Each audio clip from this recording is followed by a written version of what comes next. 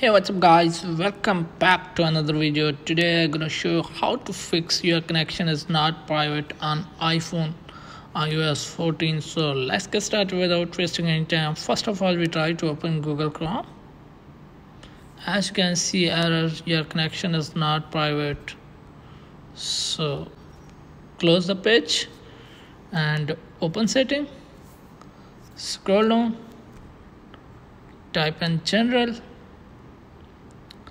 then scroll down, type in date and time, and here you can see set automatically time is turned off, so turn it on.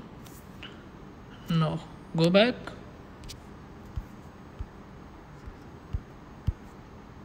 open Chrome. As you can see, Chrome is working right now, so you can search everything. Thanks for watching.